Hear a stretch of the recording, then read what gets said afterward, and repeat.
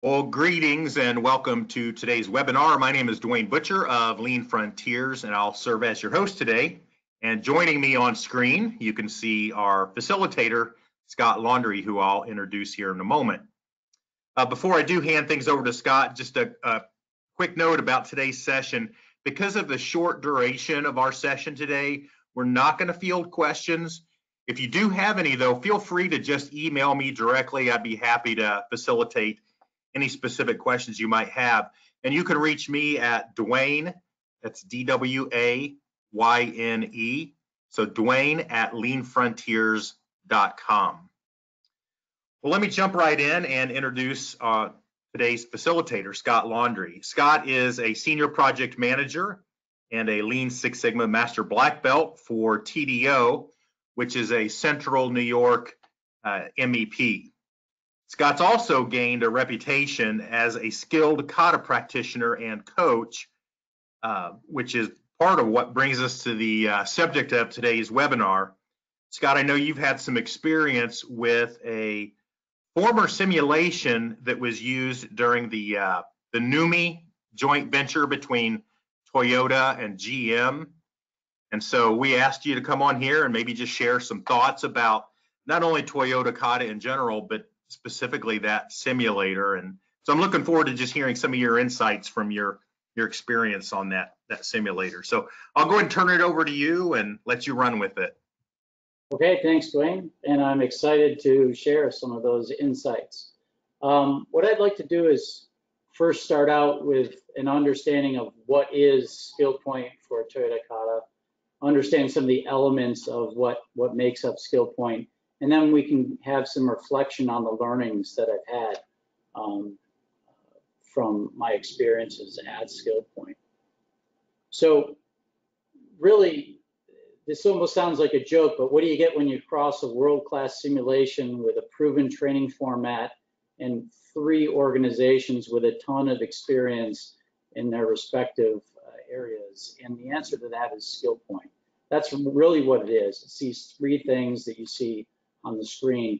We've got a world-class simulation, and that world-class simulation is probably about the closest thing you'll get to working at a facility that's operated under the Toyota production system. It really is at that level. And then when you look at the proven training format, we've got the TWI format, which is both used for the skill point for Kata and also the skill point for job instruction offerings. And those are leveraging a proven format. And if you really think about it, that's a format for rapid understanding of pattern-based skills. And those are skills that you practice to develop a capability. The TWI methods are really pattern-based skills that you practice. And so that's the format for the instruction part of skill point. And then the third one is experience. And really, we're talking about experience of 3 organizations. We've got Center for Employee Development, that's Steve. He's got 20 years managing in a Toyota facility. You got experience in trained coaches that go along with that. You get Lean Frontiers, premier organization for coordinating learning events like this and facilitating those with on staff a really deep understanding of Lean and Toyota Kata and TWI on their staff as well. And then the TWI Institute providing instructors and leading in the teaching of the 10-hour format and people who practice Kata and Lean in general. So we'll get to lessons learned. When we get there, we'll come back and talk about the synergy aspect of the learning experience and how these things combine, in my opinion. So world-class simulation, proven format, and then experience moving forward. So on your screen, you'll see a picture of the simulator. Now, I'm not easily impressed by things, but this Lean Environment Simulator, or LES, really was impressive the first time I saw it, and when I got to experience it, even more so. So in this case, less is more. The Lean Environment Simulator is made available through the Center for Employee Development. They acquired it when it became available. As Dwayne mentioned, it's out of the Nummi facility, or New United Motor Manufacturing plant in Fremont, California, that was a joint venture between Toyota and GM. And what it is, it's a world-class simulation of a world-class production system. That's the best way that I can describe it. There are other simulated work environments like this in use today, but this is one of a few, if not the only one, that's made available to the public for training like this. And Dwayne actually, from Lean Frontiers, wrote a great article on these simulated work environments. If you get a chance, look that up. It's a good read. In the simulator, if you look at it, you can see they're what they call cabs. These are simulated wooden truck bodies. Basically, what you're doing is you're assembling and disassembling things onto those truck bodies, wooden bumpers, wooden taillights, steering wheels, fuel doors, those type of elements. And it's got powered conveyors. So two sides of that configuration that you see there are powered conveyors where the cabs are pulled along at a slow pace, just like they would be in a real automotive factory.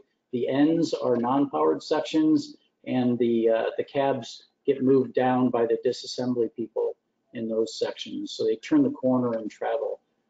So it's a complete powered conveyor system. It's got key performance indicators for production, quality, cost, and safety as well as part of the simulation. So it's really comprehensive. Here's just some pictures of things that you would experience in the Lean Enterprise Simulator. First of all, it's real work with real tools. So you can see there's a woman tightening nuts on with a drill after assembling the, looks like a tail light on a cab. To the right of that, you can see material flow racks with Kanban bins with Kanban cards on them, and really dense flow rack storage at point of use. So that's something that is very realistic as well. Here's some other elements. Every station has their standard work and a station to convey all the important information. On the right-hand side, you've got K cards or Kamichibai cards. These are cards that are filled out by each operator prior to starting a production run. They have the standard work that they do in preparation. You've got operator logs, a safety man in the upper left-hand corner. In the middle bottom there, you've got what is a standard process sheet for what the standard process is and times and things. And then you've got job instruction breakdown, a binder below that you can't quite see. Up and to the right, this is a good picture of how realistic this environment is. The flow racks for the material even have mirrors over the top of them so that you can monitor the material content in the bins themselves, just like you would when you had really dense flow rack in a tight space on a production line. So it really is very, very realistic, and you get that feel of minimized movement, point of view storage, Kanban, and a lot of those type of things in the LES.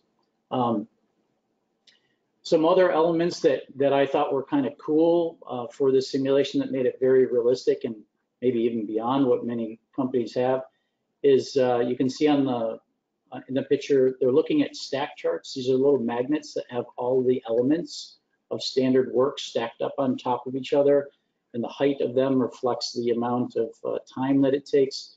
So these people are understanding the current condition in terms of Kata. So they understand what each operator is doing on the line and what the times stack up to be. And they can also use this to move and explore different target conditions that they might want to operate on, different operating patterns using those stack charts on the magnets. So that's, again, something that's a very, very nice addition to any simulation, makes it very realistic to understand the standard work. The and-on system If you're not familiar with the andon, it's a system by which an operator can signal a team lead that there's a problem. In this case, it's a white cord. The woman has her hand on the white cord there. When that white cord is pulled, it plays a musical song, one of 4 songs for the 4 possible teams that are on the simulator at any given time. So the team lead knows that their team has a problem. When that cord is pulled, the conveyor will move to the next stop point and then pause until the andon is reinitiated and re-released. If you've never worked under an andon system, to have a team lead respond to a production problem that you might have in, say, 30 seconds is something that just as often isn't there in many environments. Right over the woman's hand, you can see in the background, there's an andon board, and that will light up with the station number of the station that has pulled the andon cord. And then there are those red e-stop cords if you need to immediately stop the system. And whenever you pull one of those andon cords, or when you pull the e-stop cord, that's considered a safety incident and recorded as such in the simulation.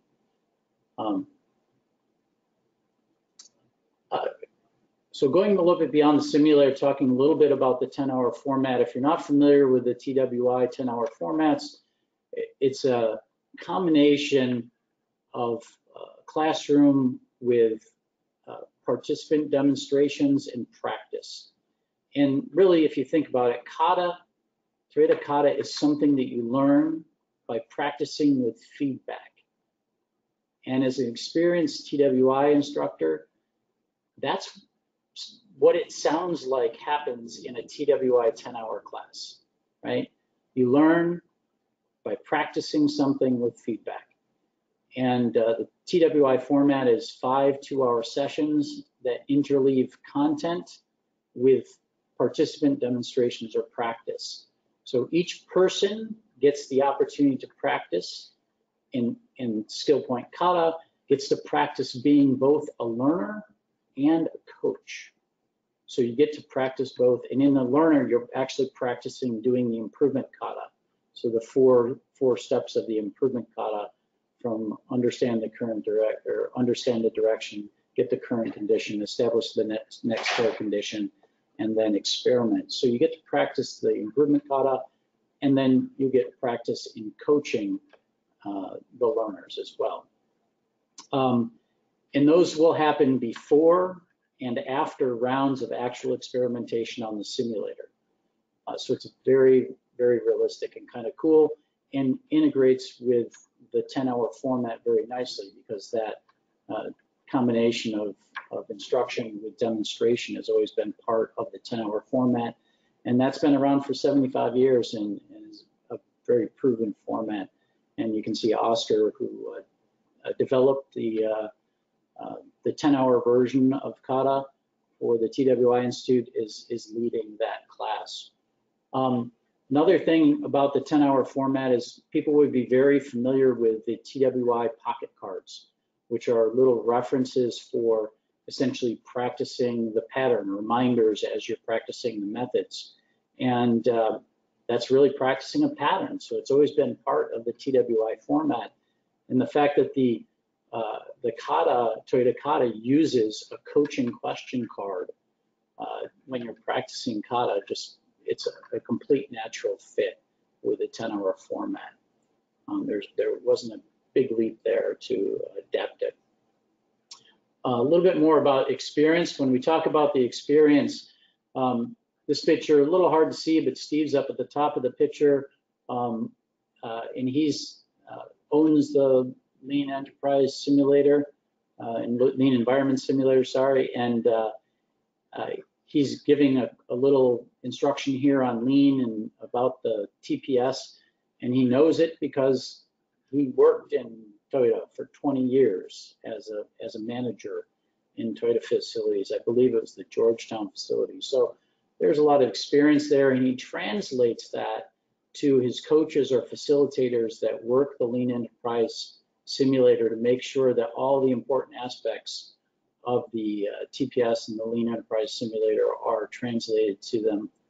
So Here we see Carl in the gray shirt at the top. He's kind of debriefing a team, getting the actual condition now and what happened during the experiments in between production rounds, and recording that on the KPI board. So we've got, again, KPIs for production, quality, cost, safety, and there's charts for each round on the right-hand side. And Carl's very experienced. He's one of a lot of very experienced coaches, but has all the great demeanors of a coach that you'd expect in a TPS type system. Also talking a little bit about experience, I can't leave out Lean Frontiers. They really have a lot of experience in managing these type of events and really make sure that the event goes off. And I've even seen Lean Frontiers staff going out and pushing cabs around the corners when somebody had to unexpectedly leave. So they really do make sure that the event happens as smoothly as possible. So let's get a little bit into the reflections here. And when we're practicing kata, the fourth step of experiment towards your target conditions, the coaching questions that we ask to get to reflection, the most important question there is, what did you learn?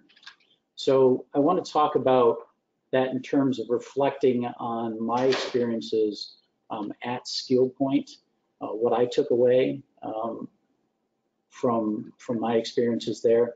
And I'm going to take a little bit of a element that I learned from Tilo Swartz at the Kata Dojo at the most recent KataCon. And so I'm going to use this little phrase, with respect to. So what did I learn with respect to practicing kata, specifically in a TPS environment, right? It's a Toyota production system, so there can't be much room for improvement, right? Well, what I've learned was that practicing kata in that type of an environment just illustrates that, practicing kata and continuous improvement is effective even in environments that already have many of the elements that you'd think would be in a lean organization. So no matter how lean you think you are, kata is probably effective for you, just like it's effective for Toyota. So that reinforced that for me, that there was still always improvement and kata works. So what else did I learn? Again, with respect to practicing kata in the TPS environment, that simulator, the Lean Environment Simulator, and so well reflects the TPS environment that it really illustrated to me and almost everyone that I've seen involved with it, that they have a long way to go on their lean journey, right? Very few people are to the level of where Toyota is. So it gives you a new appreciation of what a lean environment is. So irrespective of kata, practicing kata, that helps you understand that, but people's knowledge threshold of lean is advanced, and that was my experience, and I've been practicing lean for about 20 years. Standard work's a good example. As a certified TWI job instructor, I understood standard work, but I experienced a whole another level of appreciation for what is considered, I'll call it and-on worthy violations of standard work, right? Things that would be considered minor in other environments, in this environment, stand out as obstacles in kata terms. So I'll give you an example. When I was working the disassembly end of the simulator, I found I was putting an empty Kanban bin on the wrong level of the flow rack. So the temptation would normally be just grab that and put it on the correct level after I determined what I was wrong. But in this case, because of the standard work environment and the elevation of that importance, I reached over and pulled the and-on cord to let my team lead know that it was possible for me to make a mistake. And there might be an opportunity for poke-yoke, and that was an obstacle to me being able to meet my standard work and could impact reaching the outcome metrics and our process metrics. So it really does take that kata practice to a whole nother level when you're looking at it because of the environment. So here's a slide that has some pictures on it. I'll give you just about 10 seconds to look at that and see if you can spot who might be violating standard work in this regard. So you might look at it and say, well, some people are using the drill in their right hand, some people are using the drill in their left hand.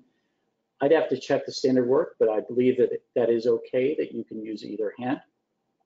But one thing that I know is not okay is pulling the trigger on the drill with your index finger. That's called out in the job instruction breakdown sheets. The standard work is to pull it with your second finger down for better ergonomics. That's the job instruction reason for the key point of pulling it with your second finger. And this simulator provides such a realistic environment, and the standard work is so clear that these type of things can be used in terms of kata practice as obstacles and sometimes really get in your way of achieving your target conditions and challenges as you're moving forward.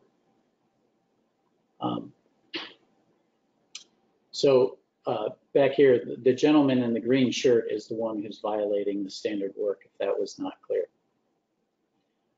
So what did I learn with respect to practicing kata in a simulated work environment versus a real work environment or in a class work environment? So what I found was that the rapid experimentation that the simulated work environment allowed, it allowed rapid experimentation and coaching cycles. And that happened often many times faster than in the real world. And those coaching cycles and experiments also happen without day-to-day distractions. So I found that it allowed learners to focus a lot more. The intensity of the focus allowed greater and faster learning. And it really does happen faster than many people practice. I mean, a lot of times you're practicing going through coaching cycles once a day. Maybe you do one experiment a day, one every other day or so. In most organizations that are practicing kata and skill point, you get a lot of reps, a lot of practice of both the experimentation and the coaching cycles with feedback in a very short period of time. So that stood out compared to the real world.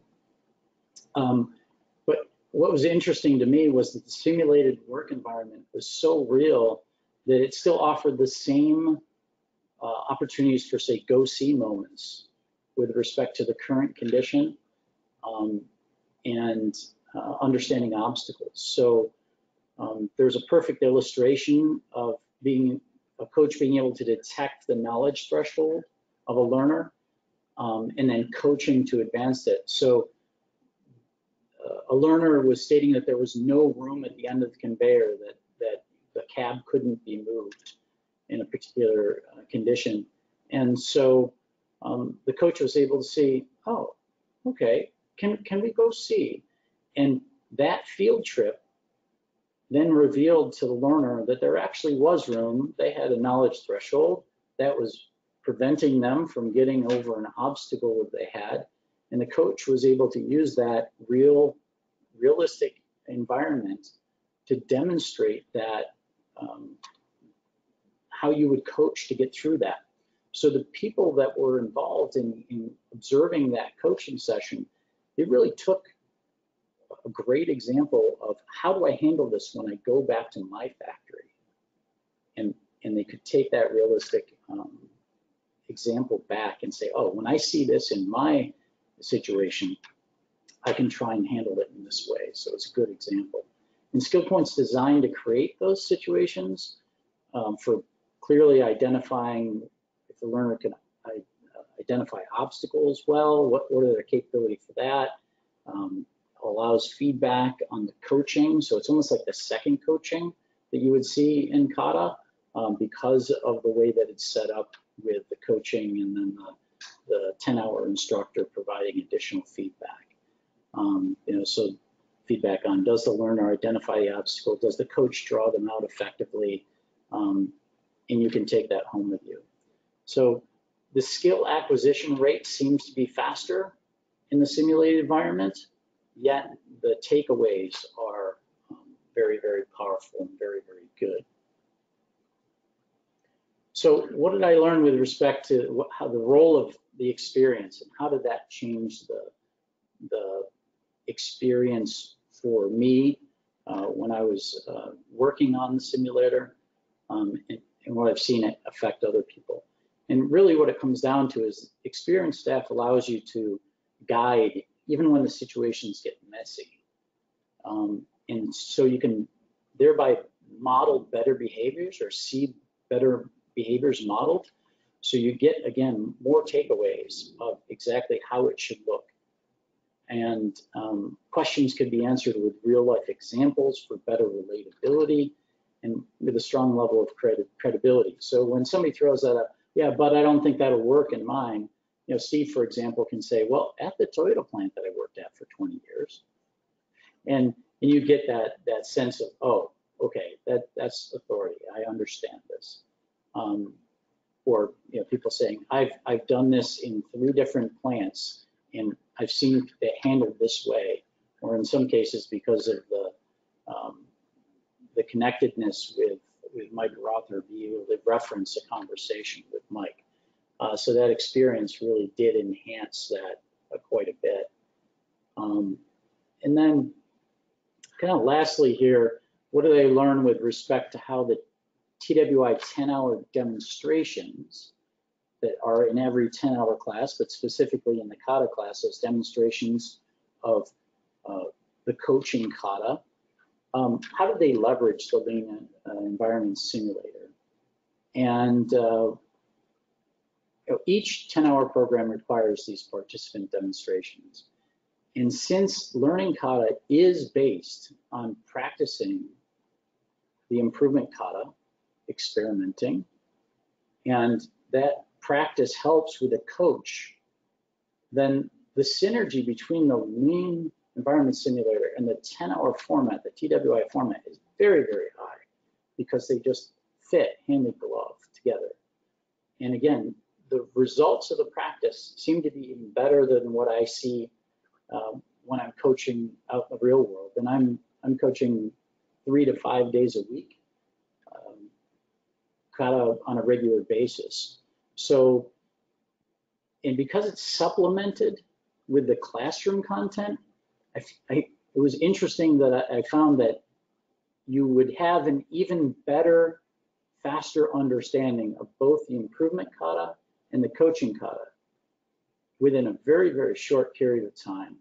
If I am coaching somebody in the improvement Kata, essentially all they're learning is the improvement Kata.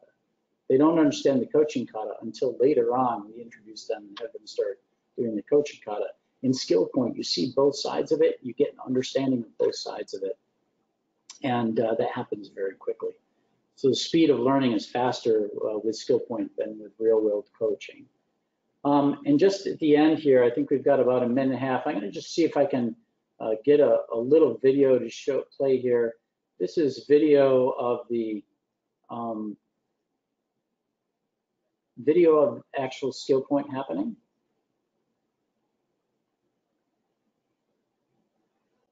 Let's see if we can get it to pop up here. Okay, I'll play.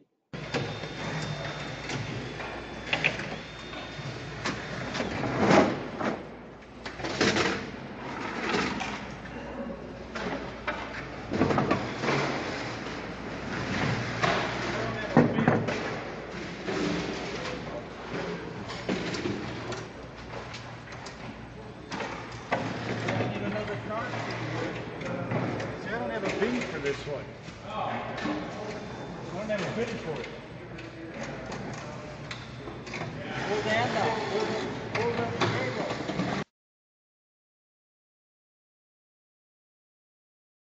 See with that, the person experimenting encountered an unexpected obstacle. I don't have a bin for this. They're carrying parts around, and the coach was amused because they know that was going to be a good coaching cycle. We were going to have some learnings. There were going to be some obstacles identified. And I think that about wraps it up. Dwayne, back to you. Hey, Scott, thanks so much. This is a little bit of a departure from a standard webinar in that we're talking about a learning system within a workshop that we run, but we really wanted to show the lean community what is available. This is truly a unique environment that is available, as you said, is available to the public in a way that has not been made available before. So we wanted to make people aware of that. I wanted to share my understandings because it really truly is a unique thing that I see a lot of value in. Yeah, I'm a bit of a history geek when it comes to lean and some of the history of kind of where we are today. And I love the fact that as you're working on the simulator line, you're using the actual bins that have Nummi stamped across it. Yeah. You are living and breathing a Toyota production system within the context of that particular class. So even if you don't sign up for a Skill Point workshop, if you ever want to stop by, this is located just outside of Indianapolis, Indiana.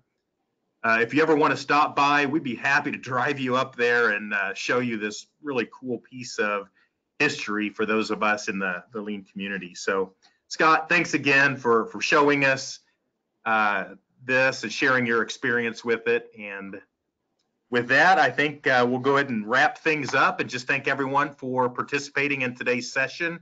If you have any questions, feel free to send them along to me. You also, looks like I shut off my camera there.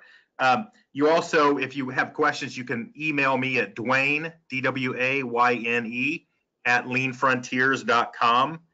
You can also go to leanfrontiers.com/skillpoint, and you'll find links to both the TWI Skill Point workshop and the Toyota Kata Skill Point workshop. So, Scott, thanks again, and to everyone, have a great day.